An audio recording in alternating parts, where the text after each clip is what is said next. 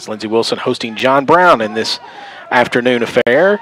The Raiders come in with a record of 1-1 on the season, ranked 14th in the country. John Brown 3-1. They're receiving votes. Struggled early last game against Spring Arbor on the corner kicks early, but then started to get service a little bit better. So, yeah, that's something you don't want to. You want to take advantage of these opportunities. And it's headed and it's in. Just a little flick header by Dueso. Yep, Dueso.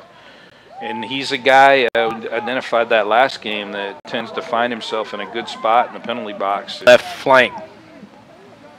Gets down into the box to the end line and played back in. A pass into the back of the net is a goal, and Lindsey Wilson leads it 4-1. What a great run by Ramos. Was patient the whole time as he got into the penalty box. A little drag with a foot, rolled it over on his right foot and got to the end line, got around the defender. And imagine that, Dueso in the exact right spot to receive a ball from Ramos, just passed it comfortably into an empty goal with his left foot.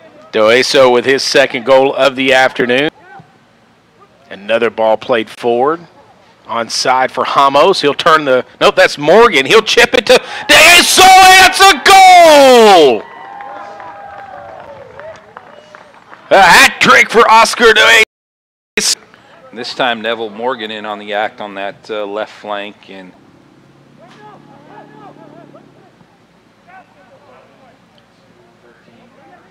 Urbania was the one that disrupted it. Reed sends it in on a cross header. Goal! It's got to be Dueso with his fourth afternoon. I'm sorry, I'm chuckling, but again, if Dueso is in the penalty box and a cross comes in, somehow the ball is going to find him, and it's just such a good job not to get it, not only getting his head on it, but directing it back across the goal.